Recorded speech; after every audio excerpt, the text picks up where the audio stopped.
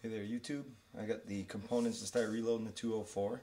Went ahead and settled on benchmark powder from Hodgins.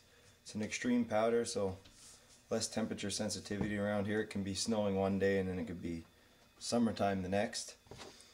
I got some Sierra Blitz King, 32 grain. I'm going to try those out. And for primers, I'm using Federal 205M primers. The die set I'm using comes from Lee. Got the bullet seeder die there. We're going to adjust that in a second. And a full length sizing die. I trimmed the cases to 1.84 inches using the Wilson trimmer. Alright, so the load data I got from Hodgins for this 32 grain using the benchmark powder. It starts out at 26 grains and the maximum is 28. So I've started them off at 10% lower than the starting load until increasing by 2/10 of a grain increment until I get to the maximum charge, and then it's increased by 1/10 of a grain until we see pressure signs and then we know to back it off. There's not a big difference grain wise between the starting load and the maximum load, so it makes me a little nervous. That's why I'm going up the 1/10 of a grain. So we're going to go ahead and set that bullet seating die up now. Okay, so we got the shell holder in, we got our die in up top. So with most dies you're going to screw it in until it's touching your shell holder, and then you're going to back the ram off and go another quarter turn. But not with this one. What we're going to do is we're going to take a casing, we're going to place that in our shell holder, raise the ram, and you come down with this just until it gets snug with that casing. And then you're good. I'm going to do a little demonstration here. When you set it up like that, you have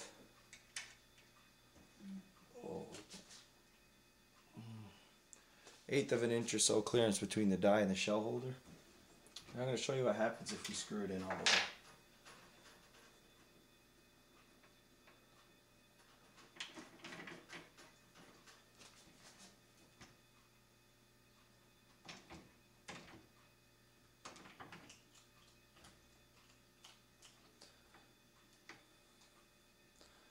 Just for the sake of demonstration.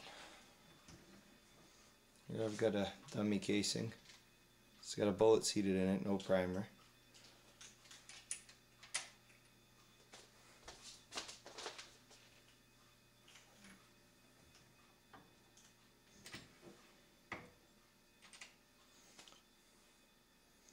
That's what you don't want to have happen. Right now when we put these two side by side, you can really see the problem. Got a blown out shoulder there. So this is touching the shell holder with a quarter extra turn. This is just snug on the casing. So remember. Alright, so what you want to do is take a casing and seat the bullet just in the neck, just enough that it's being held in place. You want to make sure your primer is out, because when you go to measure that with the calipers, if your primer has a little bit of a burr on it where the firing pin hit or anything like that, that'll ruin your measurement. Alright, so we come back over here to the die, pop our assembled cartridge in there, and ram all the way. You want to just go slow with this. When you feel a resistance, you know it's touching your bullet, you know you're not going to move it anymore where it is. I'll give a quick measure with the calipers. Alright, we got quite a ways to go. So, go a quarter turn.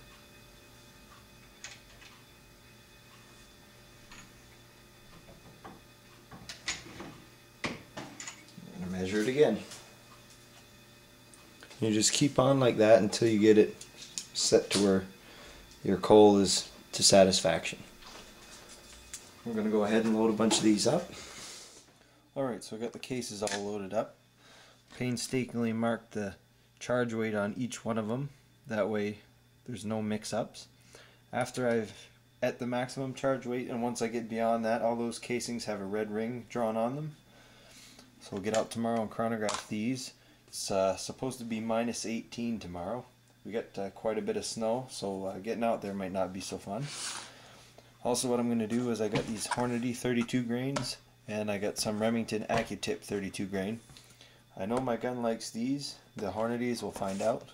Anyway, the purpose of this is to have some primers to look at that'll help me judge the maximum safe pressure, and also it'll give me a velocity to strive for. I'm thinking if my gun likes the Hornadies at say 3,900 feet per second, and the Remingtons is shooting good groups at 3,900 feet per second in that area, it'll give me a velocity to strive for with my hand loads, and hopefully we'll see if that can translate into some good groups.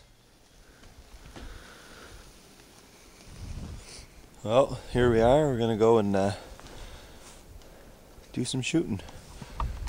Had to mush through all that back there.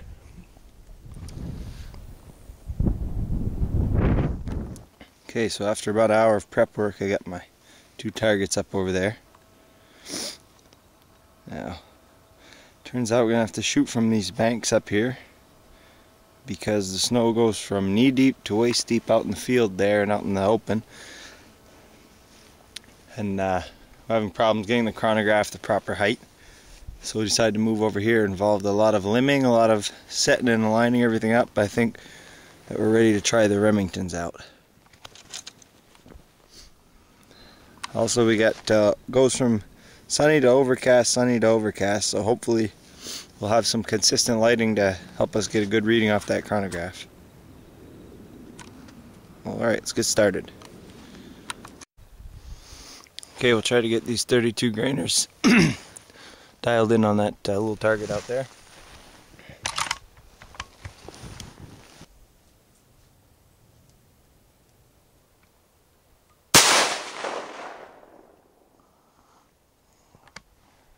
$39.17.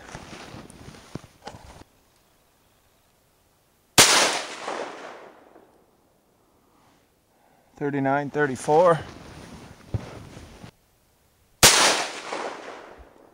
That's a decent little 3-shot group. $39.36. Those are the Remington 32 grain. Stab at that can of shaving cream now.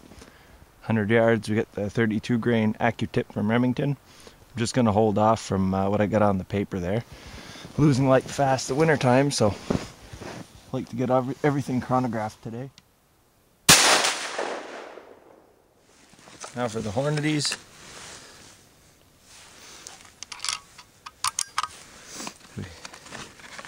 To be fair to the ammunition and the rifle, this snow is less than ideal. I mean, I'm resetting my bipod every shot. I have nothing to level my reticle by.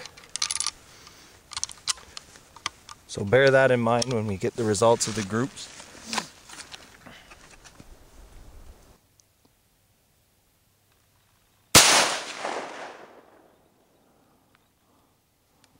Straight under the bullseye.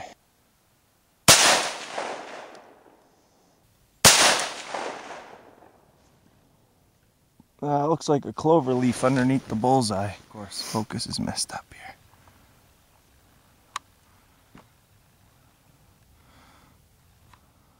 Okay, alright, so now the real work begins. I've got my hand loads here, doing the maximum safe pressure test.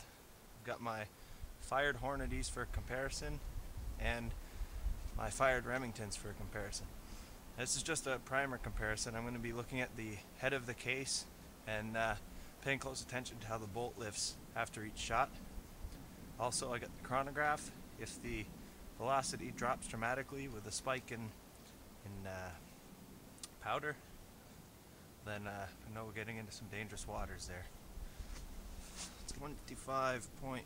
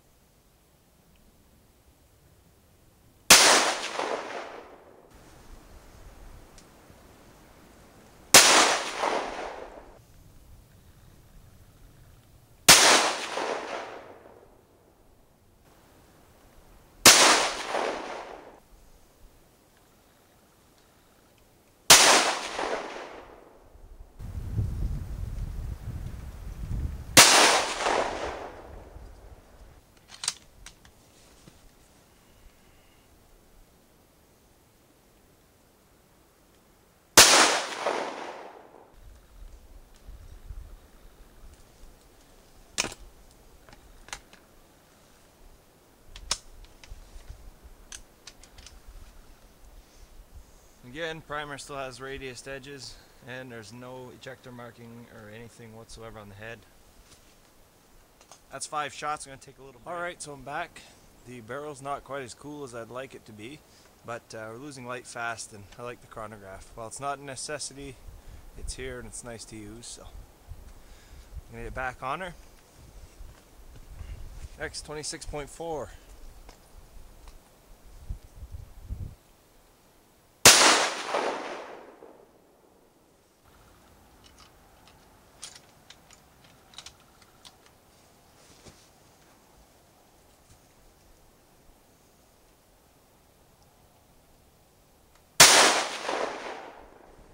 $37.69.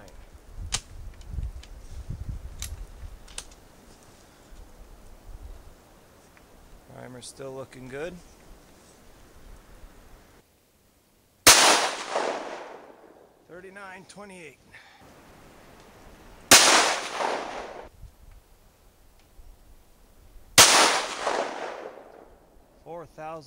Okay, so that's it for out here for today.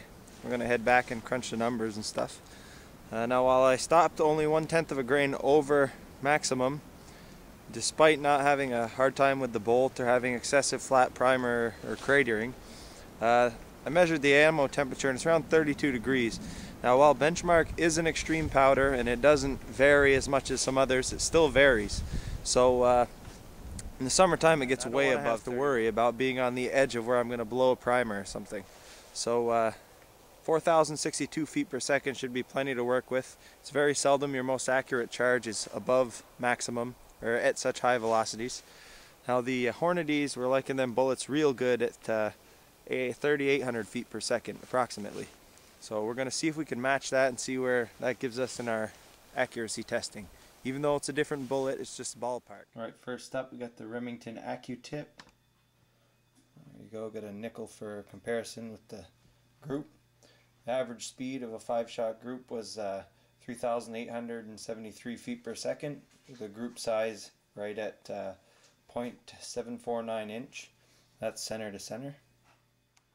And here we have the Hornady 32 grain VMAX. Again with the nickel for comparison. These ones averaged 5 shots again at 3,818 feet per second, with a group size right at 0.364 inch center to center.